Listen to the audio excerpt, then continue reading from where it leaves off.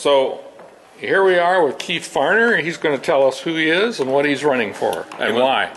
My name is Keith Farner. I'm a candidate for the Water Authority office at large. I've been on the Water Authority Board of Directors in the past 2 terms. I served as not only a board member, but vice chairman and chairman. Mission in life, ever since I was a small child growing up in Tiberias, has always been to clean up our lakes.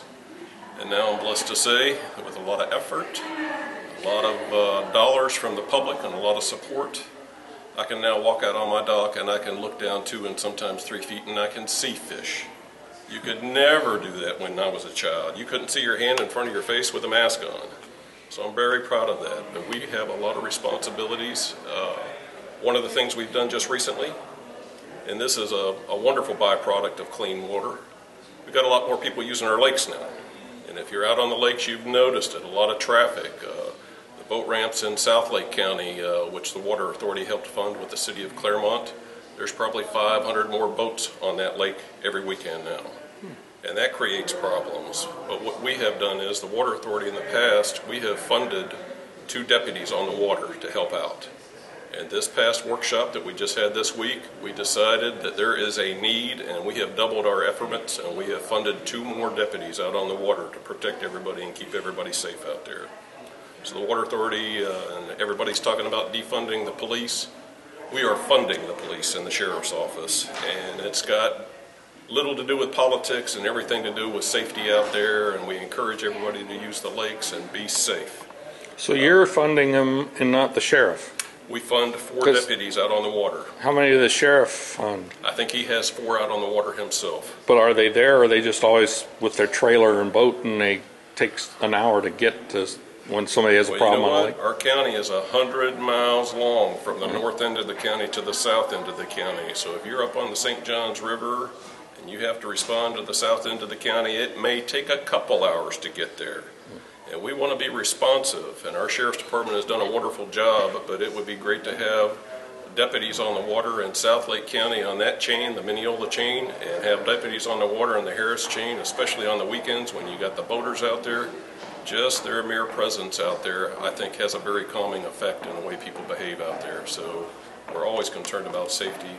But of course, the main thing the Water Authority is concerned with is cleaning up our lakes in Lake County, which we consider, and I consider, to be our greatest natural resource. We've had some wonderful projects over the year that are continuing. Our NERF project on the Apopka-Beauclair Canal has had a direct and incredible impact on water clarity coming into our lakes from Lake Apopka. It's been a real blessing. What would you say to people who would ask about all these preserves that you guys spent a lot of money on, but then they're not being used by the public because you don't fund any kind of activity on them? What should be done with all those pieces of land that you bought to prevent fertilizer from flowing into lakes, which is a good idea, but then why not use the land? There is in fact, we do have opened up many of our preserves, but keep in mind, a nature preserve is to preserve nature.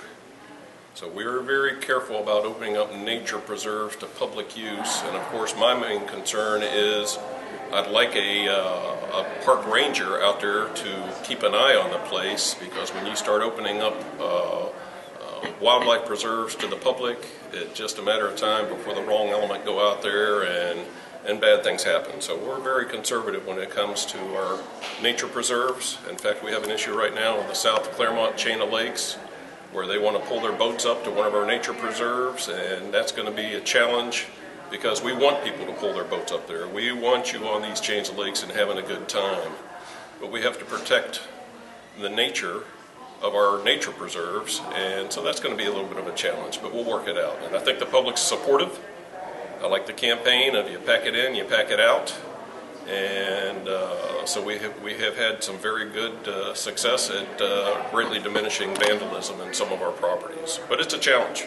It is a challenge, and I understand what you're saying. The Water Authority now probably owns close to 7,000 acres in Lake County. Some of it is inaccessible to the public, of course, but we are opening up properties and considering opening them up all the time.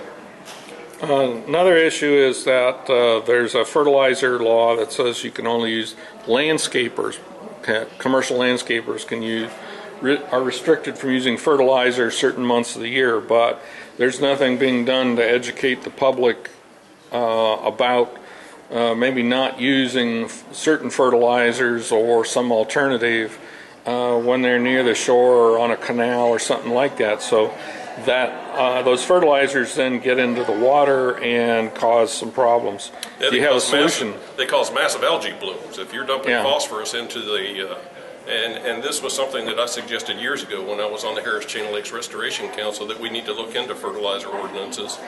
And unfortunately, there were people on the board at that time, I think they made their living selling fertilizer, and they were greatly offended by it. But you know what? It has come to pass. So now if you go to your department stores or Lowe's or Home Depot, wherever you get your fertilizer, you'll notice the fertilizer is low to no phosphorus. And that's the main item we've been targeting in our lakes to get the phosphorus out. That's the main nutrient for algae production. So if you go into your stores and during the seasons, and now listen, the Water Authority does not police that type of effort. However, if you go into the prime seasons of growing, a lot of those stores don't carry that fertilizer when it could do its worst. So that's the best thing we can do is, if you don't have it available for the public to purchase, there's alternates and alternatives that they can do. So that is a good question, Vance. Okay. Now another issue is that a lot of people blame septic tanks, and there are many, including my lot, for maybe overflowing or leaking, and also letting effluent into the waterways. And yet there's rarely any review of all the ruptured sanitation lines, that the sewer lines that rupture, and they can fill an entire lake with more than any 2,000 septic tanks. So has there been any kind of move to address that situation? There's always concerns and always moves to address that situation. And listen, city water, public water, and city sewer is always the best way to go. In fact, it needs to be very much considered on all new development in Lake County. But you know, this question came up years ago when I was on the Restoration Council about failing septic tanks, and somebody said, how do you define a failing septic tank? And somebody on the council said, well, I usually define it when I flush the toilet and it backs up through my tub. You know, that's how you define your septic tank is failing, and you have to get it fixed. So I don't know, when people start getting involved of what's failing and what's not failing, I have to be very cautious about that, and very susceptible to somebody getting in there that it might be abusive and abusing somebody's rights. Because let's face it, of course, city water and city sewer are better for conservation reasons and environmental reasons. But all of a sudden you get somebody out there arbitrarily saying your septic tank's failing when you've had no problems. I have to question that. Okay. So is there any last things, new projects that you want to work on if you're re-elected, and wrap it up with... I'll tell you my main concern right now on the board, and this is for everybody that's environmentally concerned. We did a purchase of property recently that was a former muck farm. And the idea was to close down the muck farm because it was our biggest point source of pollution on the chain of lakes. And now we have a director who I am very much in disagreement with, that they want to turn that muck farm now into a peat mine and mine that property for our own good. And I'm thinking that peat's been there for 100,000 years. And now you're advocating becoming the biggest polluter in Lake County, and instead of ending pollution in Lake County. So I would hope I have the support of people in Lake County that clean water is more important than a couple bucks that somebody might make with a peat mine on Lake County Water Authority property. I will never support anything like that, ever. And I need the public support on that as well. It's very serious.